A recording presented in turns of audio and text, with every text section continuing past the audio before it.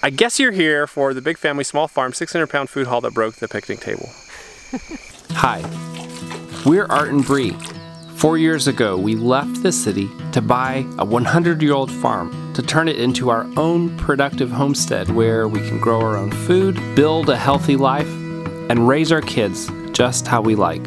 If you want to join us in our homesteading adventure on our small farm, don't forget to subscribe to our YouTube channel. Bree and I are going to run down the road and pick up our Azure Standard order. I'm pretty excited about this one. This was not the day I expected to have.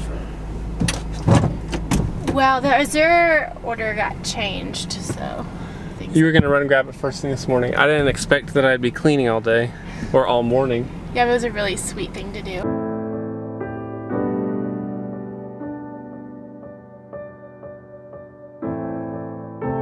Our Azure Standard order or drop is actually late, and it's really it actually makes sense. That's a pain in the butt, honestly, because we actually have a babysitter, and we're a long way from our house. But here's the cool thing about Azure Standard: they actually have trucks that go from their facility in Oregon, right?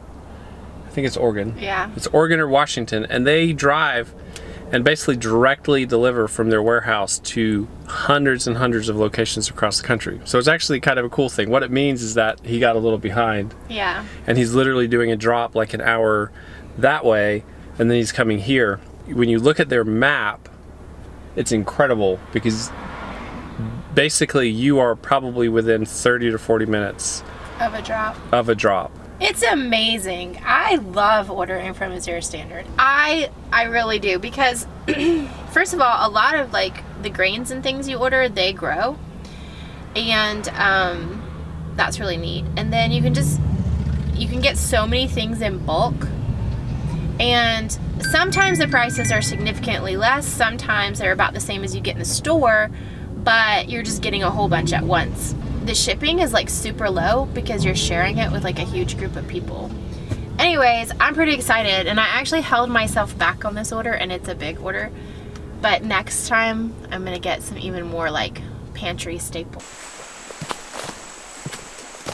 We're talking about Azure Standard for a couple reasons. One, I've wanted to share about it for a while because it's a great resource for people who might live in areas where it's hard to get organic food at a good price. Or just bulk food. Not everything's organic. Or bulk food, but it's just a great resource too. Like, we live in an area where if we drive an hour, we can get to like any store. You can buy anything. But here's an example of something you can't buy everywhere. If you want to buy some live sauerkraut, you probably, if you live in many areas of the country, you can't go buy it. I mean like real, legit, non-canned sauerkraut with living stuff in it. You can't just go to the store and buy that, can you? Like at our grocery store. No. So if you wanted to order that, you could order that from Azure Standard. They have crazy selection though. You can buy anything from ice cream to frozen pizza. And they actually have really reasonable prices because you're taking advantage of essentially like freight shipping charges. So we'll put a link in our video description if you want to check them out. Yeah, and we wouldn't tell you about it unless we really thought it was awesome. That's really true. And I really think it's awesome as the woman of the house, not to be sexist, but I run all this stuff.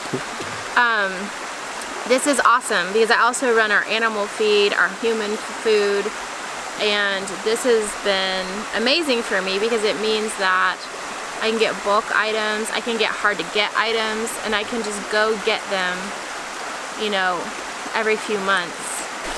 Wow, this is nice. We're just down here because the drop was delayed an hour. That email went out this morning at 11, but we didn't get it. And so we have a little time to kill, so we're just hanging out at the river. We had just enough time to jump in the water, and now we're gonna head back over and pick up our order.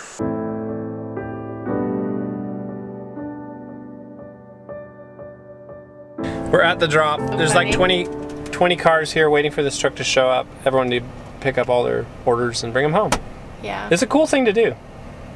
Yeah, it's like an on-the-road co-op. I've never been to a drop before. I don't think we're going to film it because we're not going to get people. We can film it putting it in our car. Sure, but I'm not going to film all these cool people that are hanging out here waiting for their organic food in their nice Toyotas.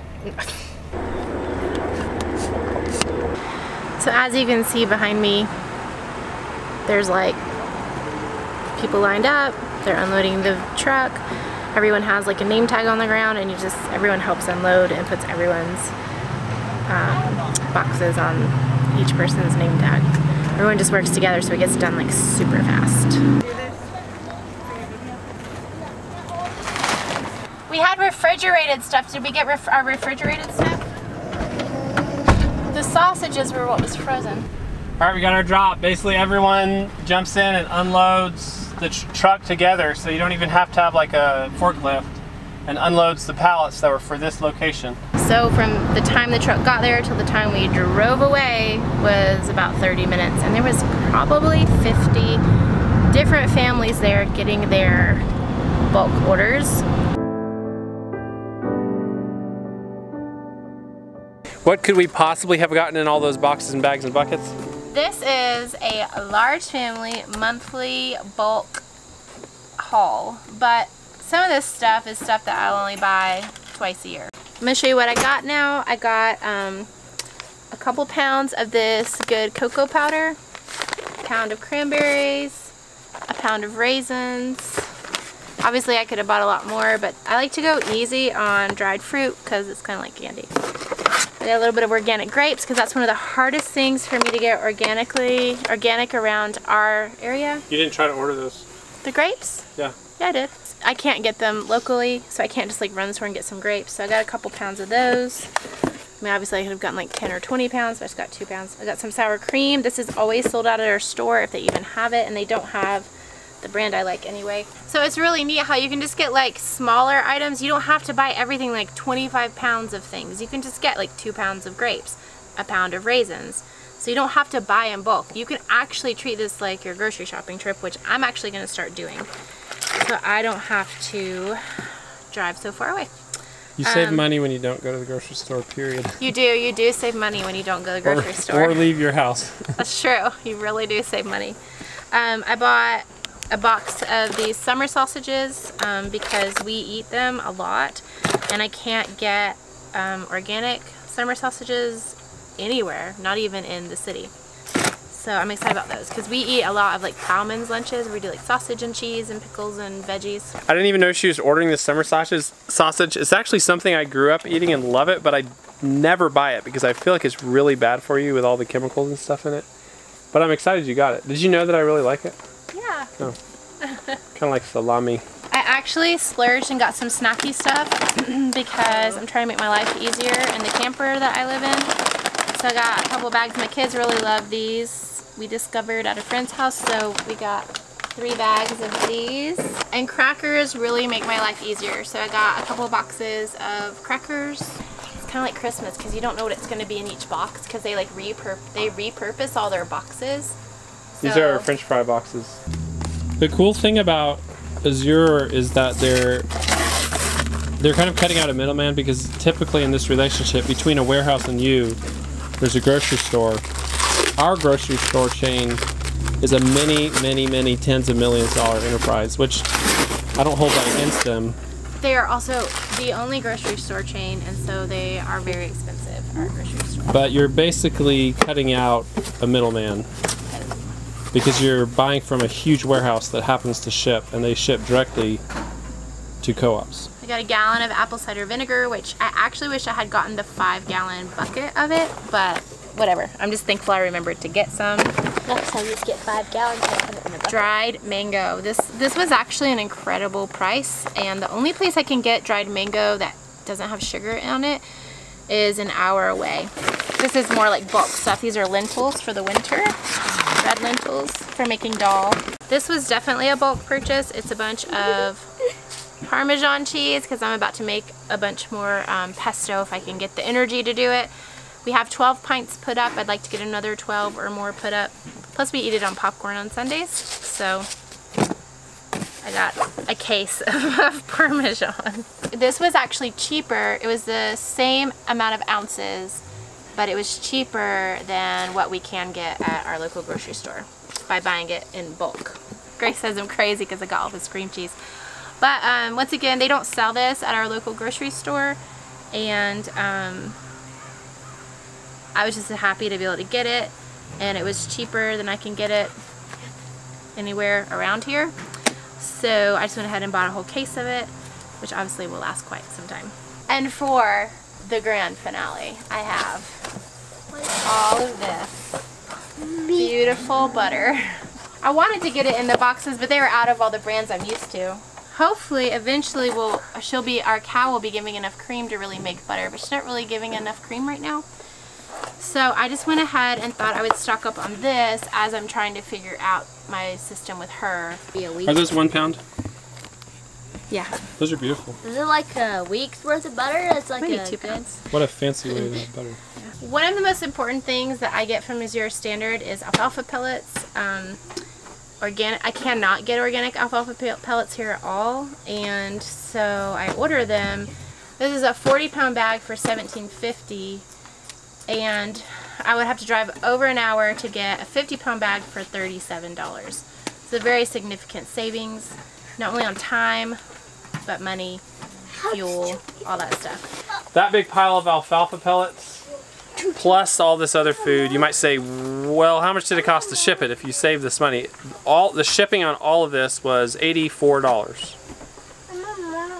So yeah, that does boost the price of the alfalfa. That's the majority of the weight, a little bit, but it's still, we're still saving significantly over anything we can get here locally, including the shipping. Alfalfa smells so good. Watch out. We're giving the cow a little bit of alfalfa.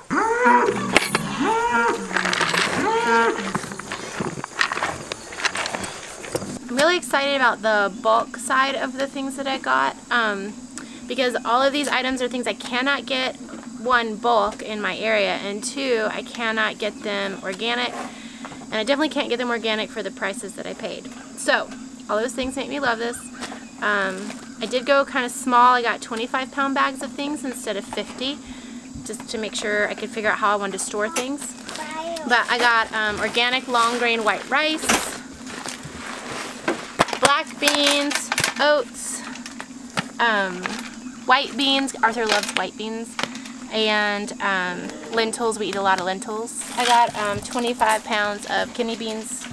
I just got the things that we eat the most. I do kind of wish I'd gotten some pinto beans. That was the only thing. How long will it take us to eat all those, you think? It depends on how diligent I am to use them instead of canned beans. Yeah, exactly. So a lot of times I forget. Though they say canning beans is like your best first pressure canning experiment. So I may work on that eventually once things settle down. Is pressure canning beans, because I don't know how to pressure can. Once the pressure's off? Once the pressure is off. For storage, I got these 5-gallon buckets. I got them from Azure Standard with, they're called Gamma Seal lids. So they're easy to open, they're airtight, and they're pest proof. Yeah, so you just, now it's airtight, now it's open, which that is pretty cool, because I have seen buckets where you have to like have a little rubber mallet to like pry off, or a little tool to like pry off the lid. So this is really nice. Here's to our adventures in bulk food. I mean, I've bought things bulk at the store from the bulk section, but never like 25 pounds at a time or 50 pounds at a time. And I've been wanting to do it for years, so I'm excited about this.